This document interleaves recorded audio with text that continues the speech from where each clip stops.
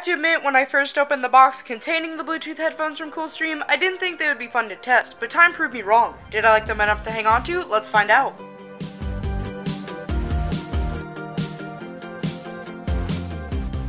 Now, one thing I did know I would like when I opened the box was the design. The headphones are made of a hard plastic that is a glossy black finish. I know what you're thinking, sadly they are a fingerprint magnet, but luckily, since there isn't a lot of plastic to touch thanks to the form factor, it isn't going to be too much of a problem.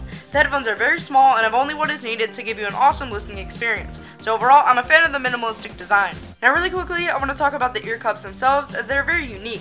As you can see, they're on your headphones, but I've rarely seen this sort of flat mesh design before. I'm a huge fan of it, and I hope both CoolStream and other manufacturers use it in the future. Now, one of the most important things to me on a pair of headphones is comfort, and CoolStream definitely put a smile on my face here. Now, I will admit, at first the headphones aren't that comfortable, but within 5 minutes, I had adjusted them enough to make them fit like a glove. Plus, the mesh-style ear cups I just talked about are very comfortable, so overall, CoolStream did well as far as comfort goes on these headphones.